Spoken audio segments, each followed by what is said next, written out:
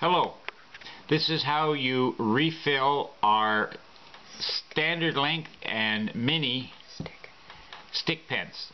These are non-retractable, so you've run out of ink. Now what you're going to start off with first is you need a refill.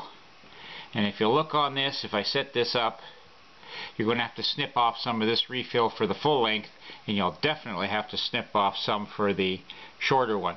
Try and snip it off about at least a quarter inch from the bottom, like where my thumb is. What I'm going to do with the full length one is I'm going to always cut it off just before the empty part of the refill. That always works out. When you cut it off for the shorter pen, approximately about here where my thumb is, you use a set of side cutters. The side cutters crimp the plastic down before it goes. It won't leak. It makes an opening for the air, but the ink won't come back through it. So basically, first thing you have to do before you get carried away here, keeping yourself organized, is remove the refill. Now most of the times I try and make them so you can do it by hand.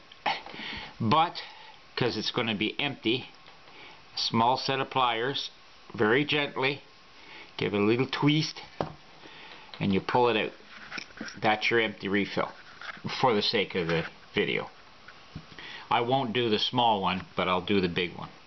So you take your refill and you're going to snip this off. You're going to snip it off over a garbage can or some device as such, and you're going to snip it off just before the ink starts. And that's what happens when you do that. The end of the plastic crimps in.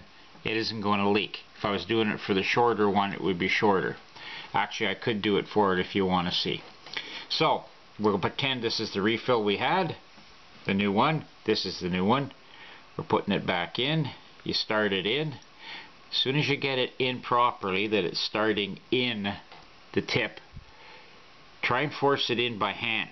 If you can't, a small board with a 9/64 hole, and there you are.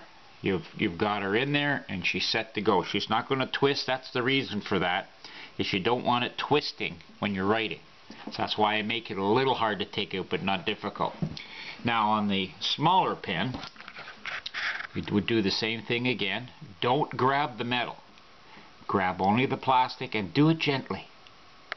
Just twist it and remove it. This one came out really nice and easy. Okay, so there's the refill there.